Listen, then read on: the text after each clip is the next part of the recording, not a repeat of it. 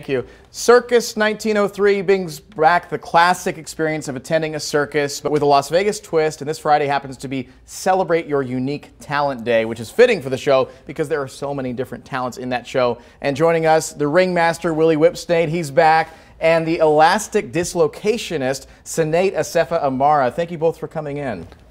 Thank you for having us. It's great to be back here. It's a fantastic show. I saw it for myself. I took my fiance there not too long ago, and you have people from all over the world who are a part of this show who do have unique talents. You celebrate them every show. Over a dozen countries represented by unique talents, and they're all at the top of their game. Yeah. And yeah, so we say come celebrate your unique talent with us at Circus 1903, the home of unique talents. And we have a unique talent with us today. Sinead is an incredible contortionist. We call her the elastic dislocationist. She used to work at a pretzel factory as a model. Oh, okay. For the pretzel makers, yeah. Well, this is a fitting job for you. How did you first discover that you were able to contort your body in such a way? It was because of my friends. My friends are contortionists, all of them. So they forced me to be a contortion with them.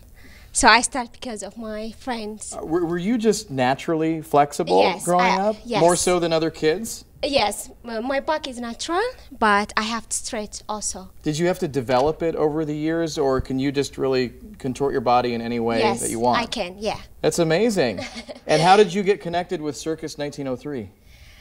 We had an international talent search. Okay. And she was at the top of the heap. We wanted tonight, so we went out of our way to get her. And she travels easy, small bag, we just put her up above.